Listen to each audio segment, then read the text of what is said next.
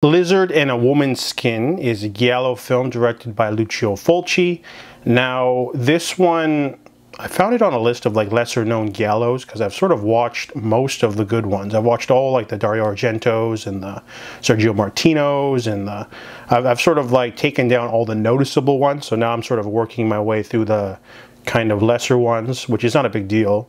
But this one is about a woman who basically might have had an affair, a lesbian affair, and she gets seen by these two hippies, and then they end up getting targeted, and then she's sort of suffering from hallucinogenic dreams while the murder is being investigated.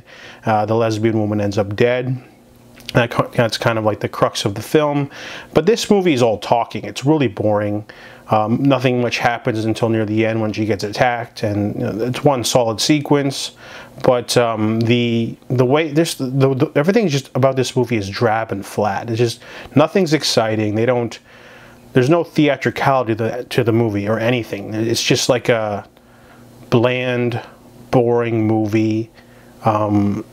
Like literally just like the final reveal is pretty boring too.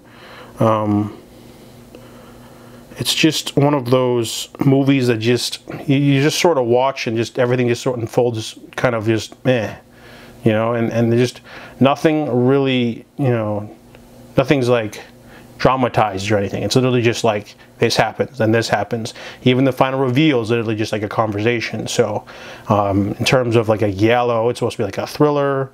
You're supposed to like titillate or, you know, intrigue you with murder or sex or something, but this movie it's a nothing burger. So I give A Lizard in a Woman's Skin a 0 out of 10.